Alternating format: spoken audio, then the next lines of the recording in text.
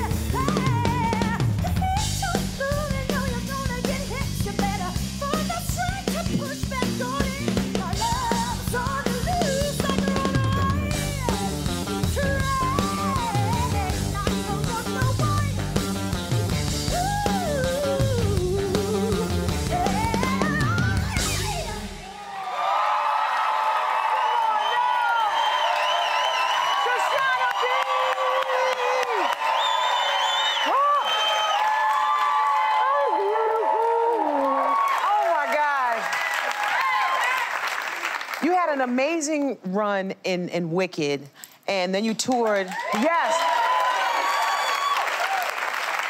So tell me about what was your passion after that? Because, I mean, you sing amazingly, we get to enjoy you, but you are so driven, so serious about your music. Why leave the theater to do your thing here? It's a hard question to answer. They were kind of both my passion, all growing up and then through college and after college. And I felt like Wicked was such a success and such an amazing experience. I felt like I'm cool with theater. I've done something. I've come here and I've accomplished something. And I felt like it was something I could, you know, back burner for a while and really put my focus and attention on my own work. So. You know, I don't get to ask you this often, but please just tell me, where does the inspiration come from? Because I wish you could all see her play Dear John Mayer. So good. Oh. Thank you. Don't get excited. That's oh. No, thank you. No, thank you. Continue. Tell me what this was all about for you. Just sort of the process of a relationship. Well, the process of the demise of the relationship, and then the very peaceful and very complete ending of it, basically. So you're free of that. I am. Shadows to light. You know, I hope I always do some kind of show or create some kind of production that you can be in if you're not, you probably be the producer of it. Maybe you'll produce something that I can be in one day. From your mouth to his ears. Seriously. Seriously, this girl, no, she is that talented and that dope. Say it. Thank you so much, Shoshana.